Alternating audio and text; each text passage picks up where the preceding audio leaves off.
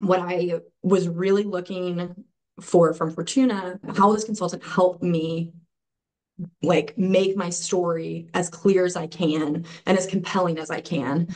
Mhm. And then ultimately, from the first phone call with Fortuna, it was just very evident that they cared a lot about their clients. They genuinely enjoyed building relationships with them, which I thought was just going to be really integral to this entire process, was having someone that I could actually trust to bounce ideas off of, and I could count on their honest feedback. And so she did a great job of reminding me of how adcoms will approach an Mhm. application, like that Mhm. holistic review, which definitely helped ease my nerves and keep me calm throughout the process. I Yeah. felt so confident in her feedback Yeah. because I knew that she actually cared about me and cared about the way that my application process was going. I really think that my biggest piece of advice would really just to be stay open-minded, because we talk about how a good coach, they are kind of like your mean best friend. You're going to have to keep an open mind. And if you go into it with such a rigid mindset of like, I want to get into this school, this school, this school, and I want to do it